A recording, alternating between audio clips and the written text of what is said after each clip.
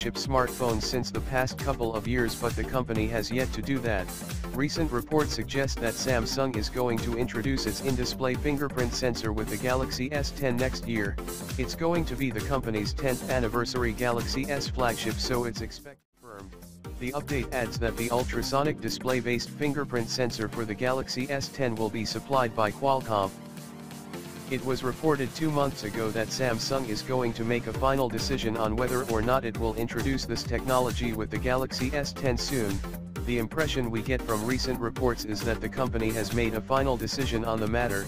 The latest report claims that Samsung has confirmed to its industry partners that it has decided to adopt the in-display fingerprint sensor for the Galaxy S10. The display panel will be supplied by Samsung Display, whereas Qualcomm is said to be supplying the ultrasonic fingerprint sensor.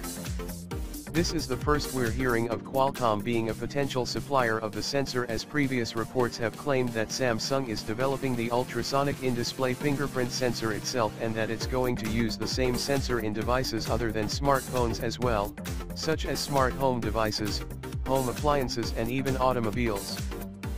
The ultrasonic sensor will be more accurate compared to the optical in-display fingerprint sensor that Chinese manufacturers are using for their smartphones. It works by transmitting an ultrasonic pulse against the finger to map the pores and ridges that are unique to each fingerprint. This lets the sensor collect additional depth data for accurate 3D reproduction of the fingerprint to ensure higher accuracy. The Galaxy S10 is obviously not going to be out before 2019.